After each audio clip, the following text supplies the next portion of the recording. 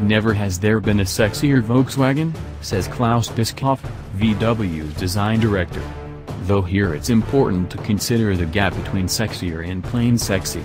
I'm not sure the new Arteon is anywhere near the latter.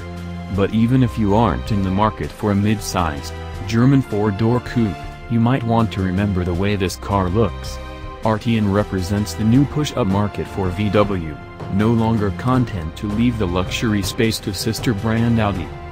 And unlike the Phaeton, this time around Volkswagen is making this shift through fashion, not sticker price.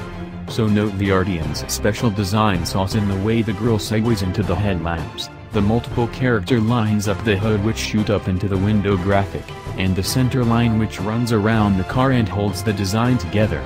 We'll be seeing these cues again on other VWs. Wait a minute, though, what about the Passat CC, Comfort Coupe, launched in 2008, which in the intervening 9 years has been through one facelift and chassis change, lost its Passat moniker and did decent business with a nod to stylish and sporting motoring? Nothing much has changed. This is a CC replacement, with 5.2 inches added to its wheelbase to make a total of 111.9 and 2.4 inches to the overall length to make a total of 191.4. Front and rear overhangs are consequently lessened and the track is pulled out 1.4 inches at the front and 0.8 inches at the back.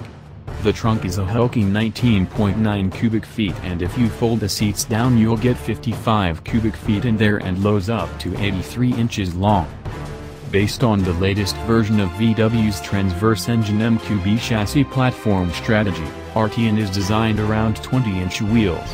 Curious, given that US market cars will come with 19-inch rims, which has in turn required new brakes, dampers with adjustable valving and heavily revised suspension components.